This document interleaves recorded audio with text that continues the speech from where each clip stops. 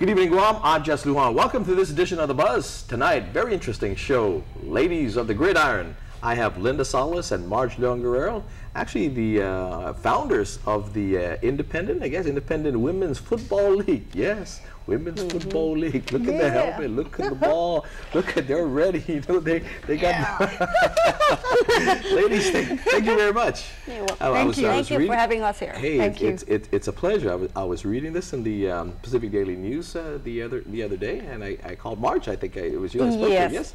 And I said, yeah, this is fantastic, fantastic. It's going to, you guys are anticipating starting this next month, January 2012, right? We're hoping, right.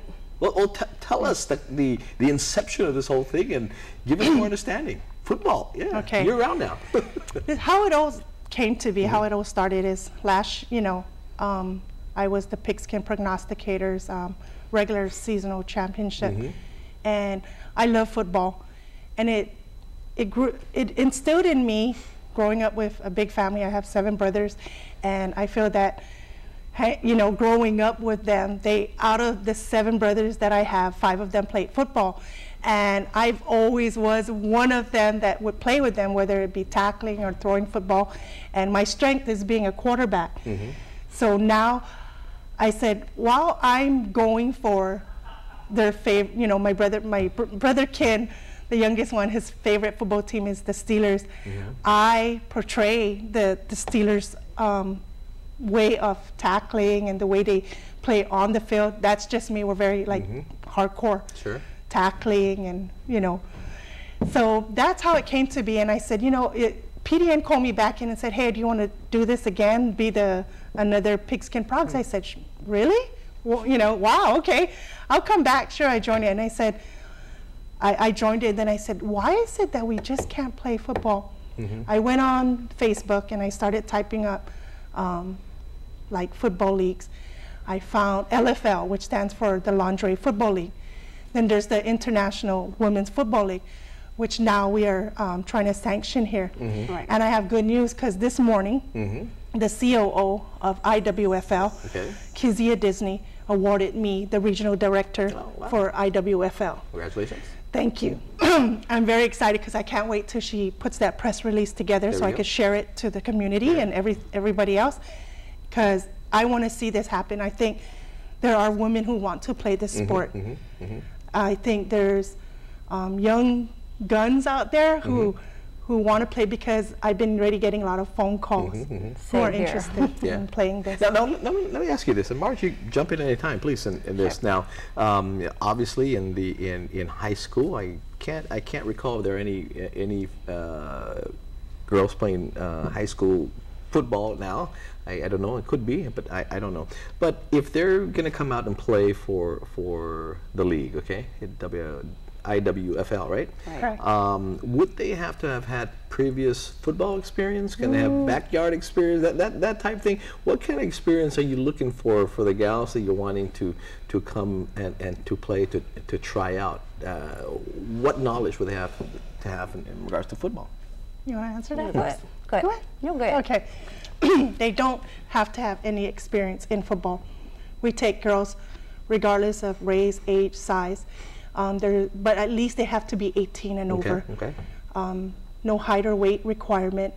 However, they have to have that dedication and commitment, because how I see is, as this league expands, we like to send some of the best teams. It's like an all-star. We pick the best players who perform well, sort of like MVPs, and we package them up to an all-star team that we can send to compete in Texas, the headquarters.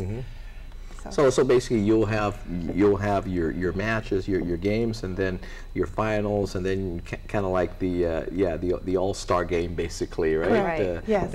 And you would send the best of the best to that, and will be integrated with other women players, competitors, and maybe the East versus the West, that type thing, right? Correct. Oh, fantastic. Now, we were talking, actually, before we got on the show here, you were talking about basically your roster. That how many ladies do you have signed up now?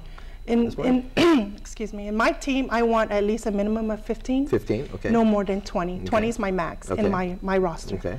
Now, you were saying that you will have an offense and a defense as well, right? Yes. So you're not going to be playing the full, again, line that we would normally see in a regulation football or in men's regulation football leagues, right? Right. Okay, so you would have a modified version of that, basically. You would have a quarterback, maybe a center, a couple tight ends, maybe. Yes. A running back, that type thing. Yes. So maybe a 6 and maybe 6 and then a special team. Mm-hmm.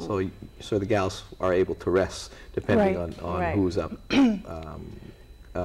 Either offense or defense, right? Correct. Okay. Now, you're supposed to be starting up January 12th, I think. Right. January 2012. Okay. When you thinking to kick off, and how long is the season gonna run? Well, right now it's probably gonna take a month, maybe 2 months, depending on how many teams we have. Okay. Right. Okay. We're trying to find sponsors to buy our uniforms, you know, to help defray the expenses from buying the helmets, the shoulder pads, the pads, and as long as with the pads that go with it. The cleats. The cleats, the mouthpiece. And we can't forget the Gatorade. Oh, yes. We need that. That's right. Anyway, hey, you know what? If you want to chime in this conversation, dial us at 632-8255 or 632-TALK. Talk to either Linda or Marge. Women's football. Interesting. We'll be right back.